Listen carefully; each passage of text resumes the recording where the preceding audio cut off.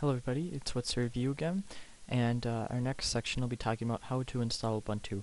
If you've watched the last couple videos, and if you think that you have liked it and would like to try it, I have a really simple and foolproof way to download it and try it out. It's very low risk and everything like that, and if you don't like it, it's really simple to uninstall. So I'm not actually going to do this inside of Windows. This is a program that you download to Windows and install from Windows. But I'm going to stay on my Linux. I don't have a screen capture program for Windows. But I'll explain it to you, and I'll show you the website that you need to go to and everything like that. So we're going to go ahead and open up Google Chrome and go to Ubuntu.com.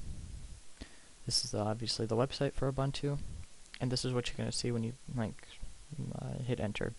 What you want to do is hit get Ubuntu, and then this is the regular file. And this is if you wanted to try it before, but what you want to do is you want to hit this third one, run it with Windows. And then you will have this screen pop up. What you're going to want to do is you're going to want to hit start download. This is going to download a small file. It's only 1.4, about 1.5 megabytes, so it shouldn't take very long to download at all. And you're going to open that. And this website will pretty much explain everything for you. I actually can't do this on Windows myself because I already have my Ubuntu installed, but I'll go click to show me hows. So obviously you're going to run the program, and then to install it is really quite simple. So you're just going to hit continue, and then this screen is going to pop up. This screen is very tiny, and it's very simple.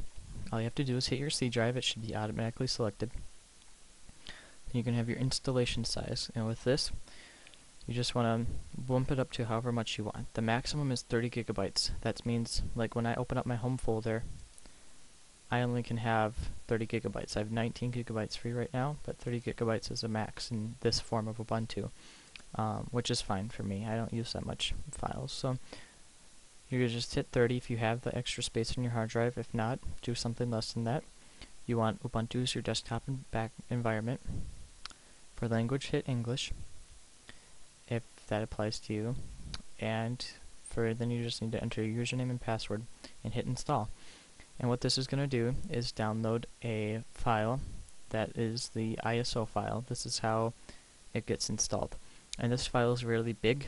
It's about 700 megabytes, so this will take some time, but the nice thing is that this program should automatically detect what file you need and download it for you, so you don't have to do that yourself.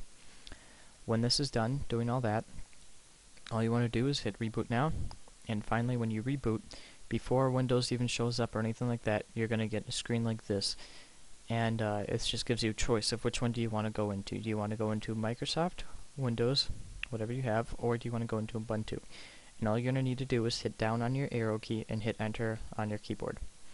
And then you'll boot into Ubuntu, and it's going to install it for you right when you boot in, and that's going to take a little bit of time as well.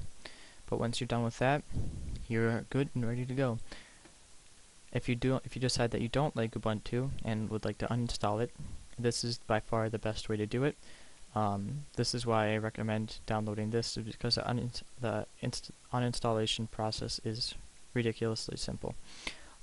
What this will do is this puts Ubuntu into, for my case, a 30 gigabyte file in Windows.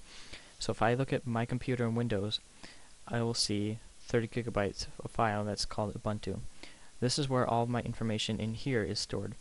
So all you need to do, if you don't like Ubuntu, is go into Windows and go into the uninstallation manager that you can find in control panel, and there will be a program listed called Ubuntu, and you just need to hit uninstall, and it frees up the space on your hard drive, no problem. This is by far the best way to do it.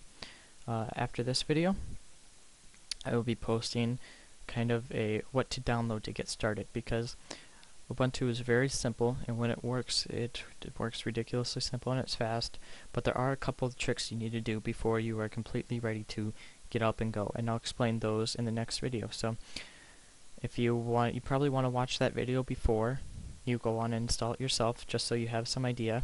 I don't know if Flash works right away, so you won't be able to watch YouTube videos right away from Ubuntu, but I'll be showing you in the next video how to fix that. So if you just stick around for that and hit next video, I will show you there. Thank you very much. Have a nice day.